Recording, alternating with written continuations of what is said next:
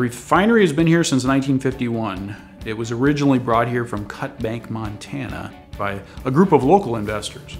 Shortly, a few years later, it was bought by Murphy Oil, and then back in 2012, it was purchased by Calumet.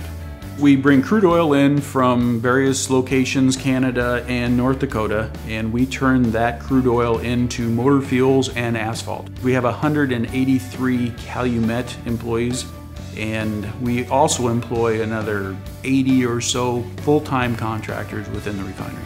Most of the people who work here are from this area, and we actually try to attract those individuals.